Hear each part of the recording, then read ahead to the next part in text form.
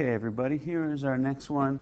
We're going to talk about what can go wrong when we experiment, what we need to think about, and we're also going to talk about how we figure out if our results from an experiment are significant, and statistically significant, and what does that mean? So the first thing we need to ask ourselves is, why do we need to control an experiment? When we have an experiment, why do we have a group that we do nothing to? Well, as we've seen, there can be a lot of random noise. There can be a lot of things that happen that we don't have control of in an experiment. So we have the control, so we have something to compare against. We can say, hey, here's everything that we didn't give these people the medicine, and we did give these people the medicine. So the difference in them is what the medicine caused, is an example of an experiment, or the treatment caused, I guess would be a better analogy. Is, because we have our control group and we have our experimental group, and we give the treatment to the experimental group.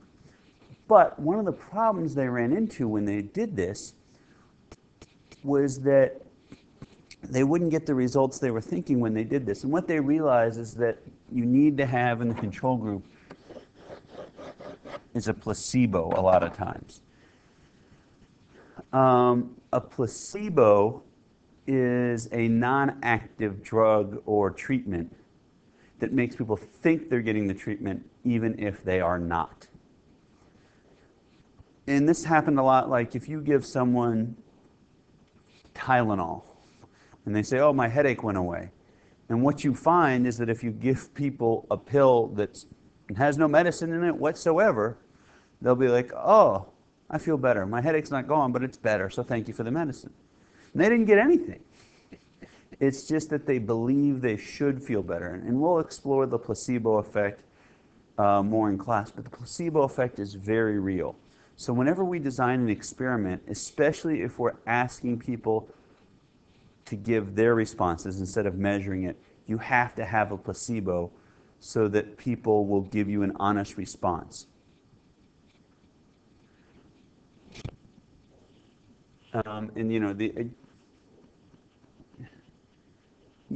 Little kids like, oh, my elbow hurts, and it doesn't hurt that bad. They just don't know how to manage the pain. So you go, give you a little kiss on the elbow, and they're like, thank you, and then they get under control. You didn't give them any medicine.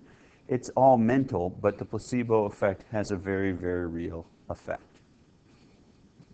And we'll look in class about they even did an experiment where they gave everybody placebos, and they lied to them about how much the placebos cost. And not only did everybody say they felt better, but people who were lied to and said that their placebo was more expensive said they felt better than the people who had received the fake, cheap placebo.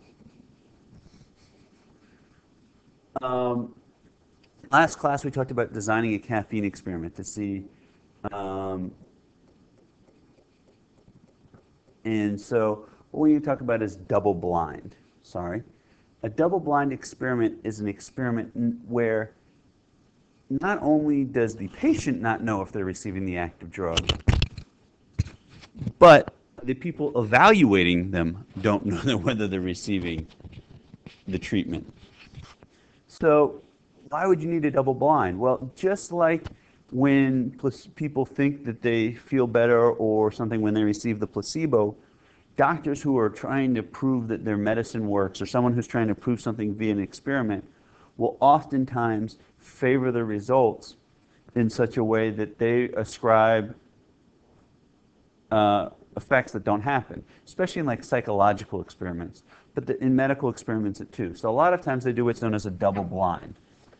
And so what happens is that the person receiving the treatment doesn't know whether they received the real drug or the placebo, but also neither does the person that's evaluating them. Now, obviously, someone somewhere knows whether they're receiving it or not, but it's someone who's not doing the interaction with the subjects of the experiment.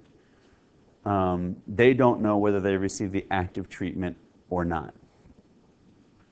And that's what's known as a double blind, is neither the evaluator nor the person in it knows whether they've received the treatment or the placebo. So how do we prove that our experiment shows something? How do we know that it didn't just happen by random chance?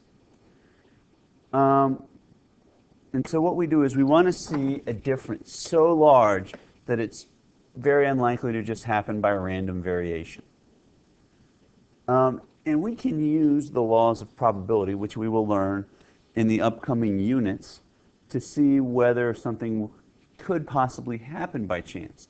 But basically, we call, if something is very, very unlikely to have happened by random chance, we're going to use this phrase. We're going to call the result statistically significant. There is a very, very low chance that this could have happened by random. So how do we quantify that? Well, first, if you get a statistically significant result in an experiment. Remember, in an experiment, we administer the treatment. The only difference between our two groups, our control group and our treatment group, was the treatment that we imposed. So if there's a statistically significant result, if there's a result that shows that the difference couldn't have happened by random chance, then we know that our treatment caused that result. And that's how we prove something in statistics.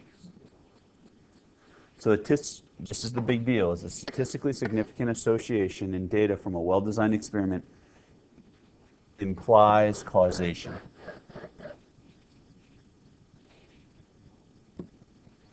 And as a general rule of thumb, what we're going to say is if something has then a less than 5% chance of happening by random, it is considered statistically significant. And we'll talk in class about where this 5% comes from. But that's going to be our general rule of thumb. Sometimes, depending on what we're trying to prove, we may have higher or lower levels of significance. And you'll hear this 5% is going to be referred to as a p-value. We're not going to talk about that now, but that's the p-value is the chance that we could have gotten our result by pure random chance. And if that's less than 5%, then we're going to say it probably wasn't random. We're pretty sure it wasn't random, and so it must be the result of our treatment. So that's it. This is a short video because mainly we're going to have to get our hands dirty and explore this to really understand and conceptualize it. I'll see you guys next class.